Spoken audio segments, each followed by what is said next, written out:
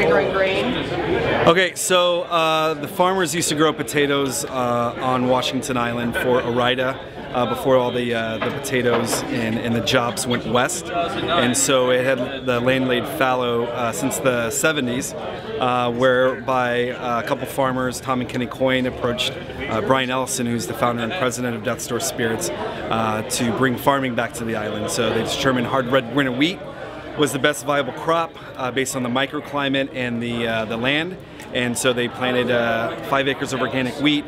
They all turned around and looked at Brian and said, "So what are you going to do with all this wheat?"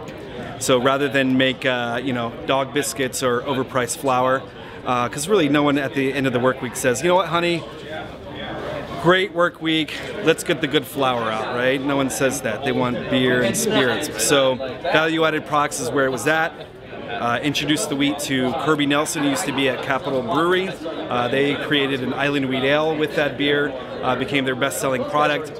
Brian then set about trying to look for someone to distill that wheat into vodka in the Midwest.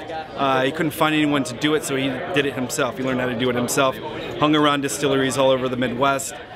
Distilled at Cedar Rapids, used to work with Nick Quint at Yahara Bay Distillers, and now we just opened the state's largest craft distillery, state being Wisconsin's largest craft distillery in June of 2012, where we have 25,000 square feet, capacity for about 250,000 cases, and growing bigger and better. Great. Well, thank you so much for being here today. Awesome. I really appreciate it.